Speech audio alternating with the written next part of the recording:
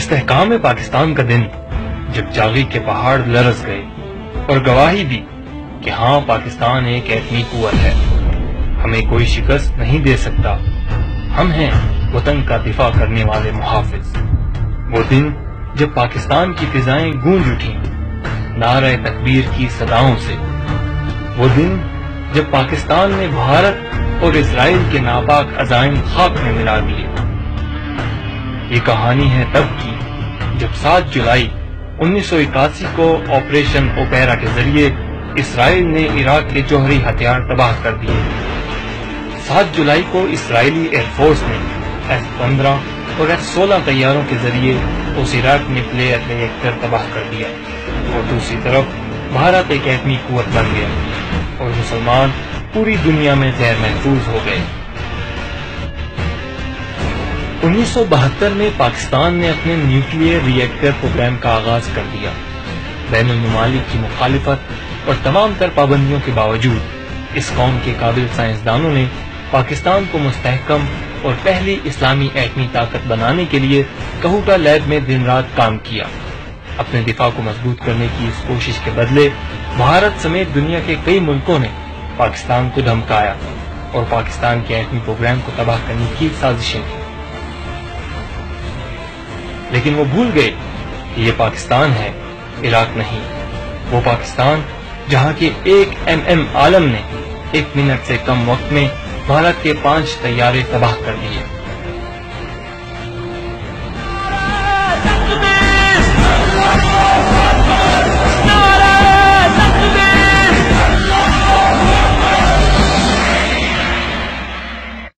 There are limits to what even the world's last remaining superpower can achieve, and over the last couple of weeks the United States has received some instruction in those limits, first from the government of India and now today from the government of Pakistan.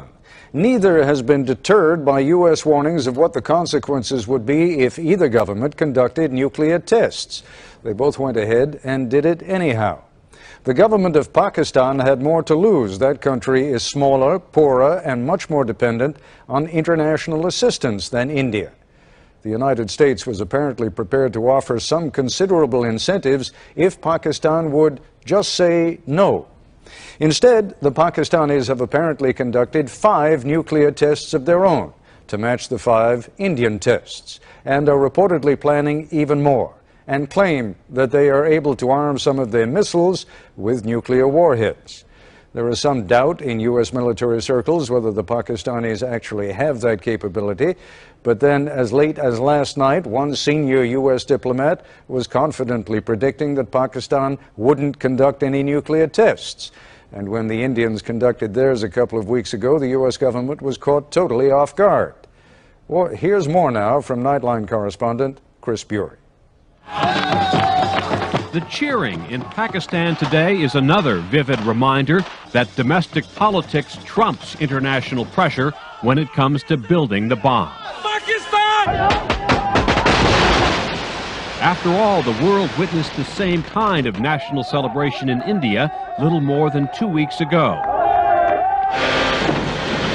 India's detonations then of 5 nuclear devices have now apparently been matched blast for blast, bitter enemy. Our hand was forced by the present Indian leadership's reckless actions.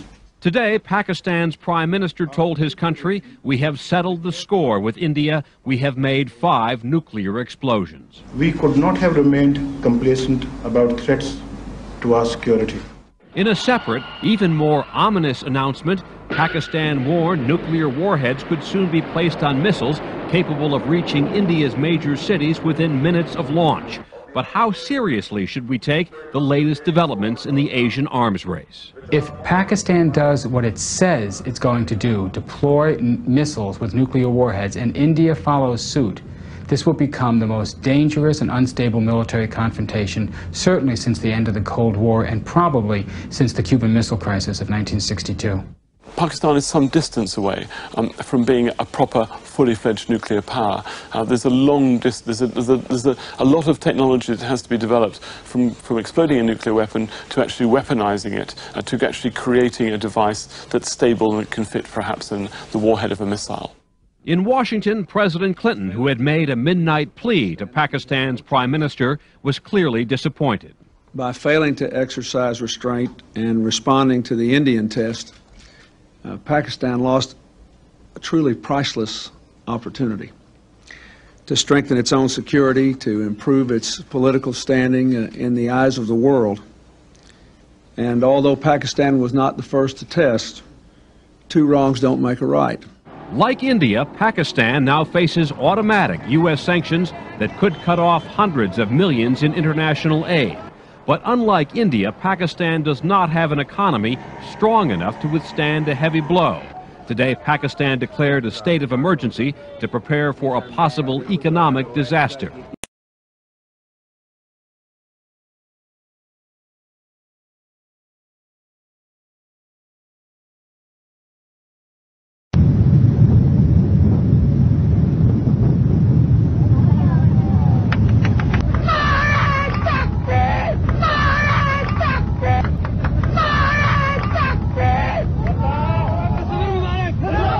Police